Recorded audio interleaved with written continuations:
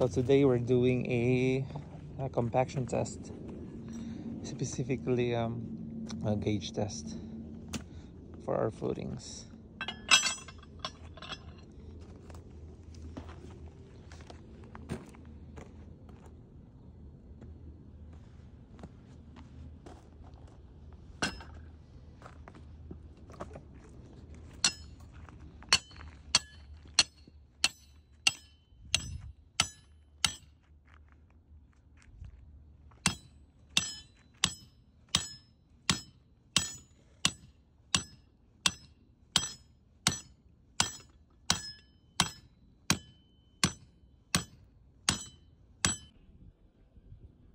We failed the compaction test today, which is the gauge test.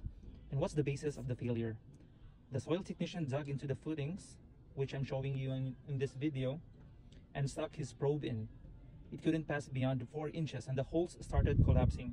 That means that the soil isn't compacted enough. Now, if you pour concrete over loose soil, you're asking for cracks, settling, and serious structural issues down the line. So the recommendation is to flood the whole footings to help the soil settle, just like what we're doing right now. Literally flood. And then recompact thoroughly before the next inspection. Remember guys, solid foundations start with solid ground. Don't skip this step.